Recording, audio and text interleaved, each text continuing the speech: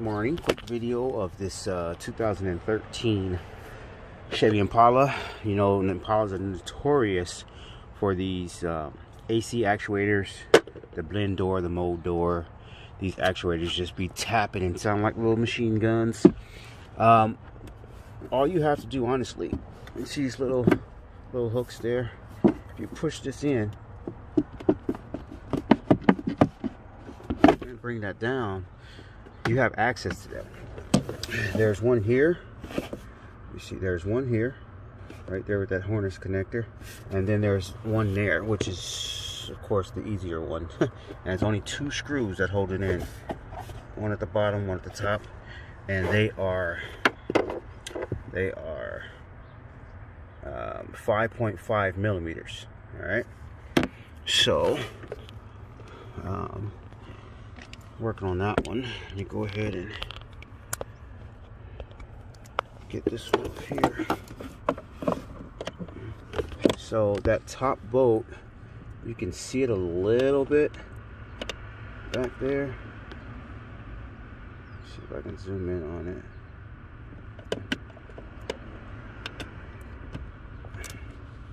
A little bit, but it's more of a feel. But once you see it, you get your tool on there, you'll know. From my point where I'm seeing right now, what I'm looking at right now, it's hard to see it on camera, but I can definitely see it.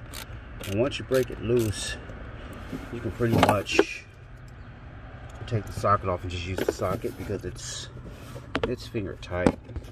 You know, it's, once you break that thing loose and give it a couple turns. Alright, so I'll be right back.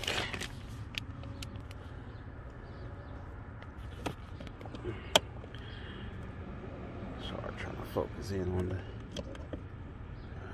grab this little screw here. So, yeah, that's, once you pop it off, slide it out.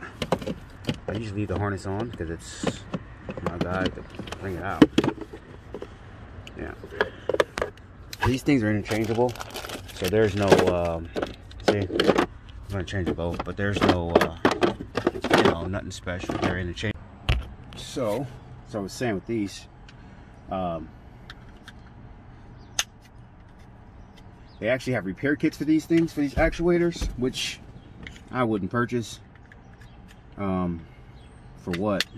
I would just replace them, because you gotta take them off anyway to do all that work.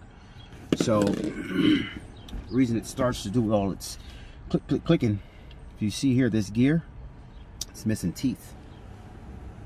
All right, so this here causes that thing to get its click on, because it's trying to turn with this gear here and it can't. So it's constantly trying to catch it, and there's nothing to catch because it's missing teeth. So, you know, they actually sell these gears on eBay. You can buy a set, but you also can get 2 of these things for probably like 20-30 bucks. So, yeah. Thanks, guys.